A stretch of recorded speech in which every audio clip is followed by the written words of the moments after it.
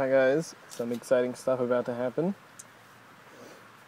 As you can see, I'm back from work for today, and so when I said it's Thursday, all right, so I said I'd tell you what all that stuff is for. And I don't think anybody's. Well, let's check. I don't think anybody's said anything or guessed at all. The internet's so slow outside. I don't know what it is, but I guess while that loads, this is my shopping cart for cycle brakes. This is confirming that I will be doing those brake videos. Somebody, I think Outer Space Online, asked me to do those. So I guess I'll do it on rebuilding the calipers and changing the pads and cleaning the calipers, which I guess will probably be part of rebuilding them and bleeding the brakes, I guess. So I'll do a video on whatever's involved with that, but here's just showing you that I'm doing that. So I'm going to order these, and then, hey, there it is. Am I on, like, our Wi-Fi? No, I'm not. That's why.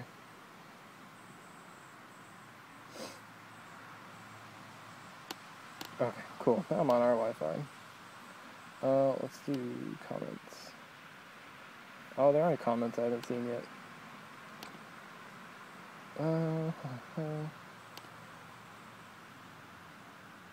Off of it. Yeah, okay, so nobody's guessed, nobody's guessed what it's going to be, so I guess you'll find out about that, but I'm going to order these, and I'm probably a bit close, aren't I? I'm going to order these, and I'll catch up with you later because I have that package in there, and I haven't opened it yet, and I'm excited, so I'll see you in a minute. Okay guys, I just placed my order for my brake lines and brake pads. If you're wondering, it was like $220 shipped, and that was with, actually, USPS priority mail. Should probably cover that. Although I doubt you'll be able to read it, but so it was shipped with that. So it should be here, what, Friday, Saturday? I think USPS says Saturday too, so it'll probably be here either Monday or Tuesday, which is fine because I won't be able to do anything with them until probably Thursday after work, because I take my bike to work. So, but yeah, so, and I'll have to get gaskets from the Kawasaki dealer. That'll need to do that. So yeah, looking forward to that. If I didn't do that, it probably wouldn't have gotten here till Friday using the regular shipping, so that's why I did that. Is this closed at all? Sealed? There it is. Okay. So yeah, so those should be here Monday, Tuesday, and I'll do like an unboxing video of that, I guess. But my microcontroller, okay, that I'm using with the stuff in this box, I believe is in Connecticut, so I can't really do a demo for you, but I can show you what the stuff is. And actually, maybe I'll bring it over to the bike and give you a brief explanation on what it's going to be, but here it is, okay? Pretty pumped about this. What's this? Probably packing list. Packing list. That stuff is in here. Ooh, yes it is. This is beautiful. Oh yes. Oh yes. Absolutely gorgeous. Alright, well I guess I'll start with these.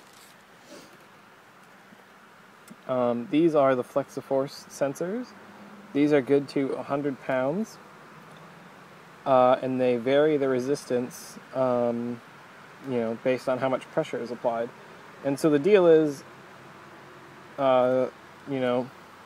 say you're putting 5 volts through this, when nothing's touching it, a very little electricity current is getting back to this pin. But if you start squeezing it, the resistance gets lower and lower and lower, and more current goes back through, and that gives you a reading on how hard you're pressing. And so that can be useful for what it's being used for.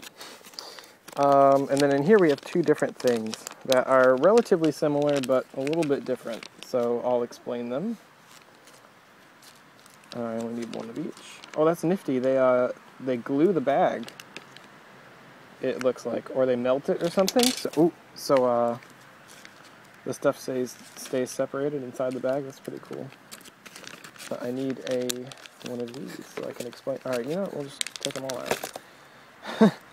All right, so this is a rotary potentiometer, and this is something that you would find like on your, not your car stereo, but if you have like a regular like stereo system where you turn the knob and then it stops. Okay, that's what this is essentially. And what it does is it varies resistance depending on how far this knob is turned. Same way that these force things do. So that's nifty.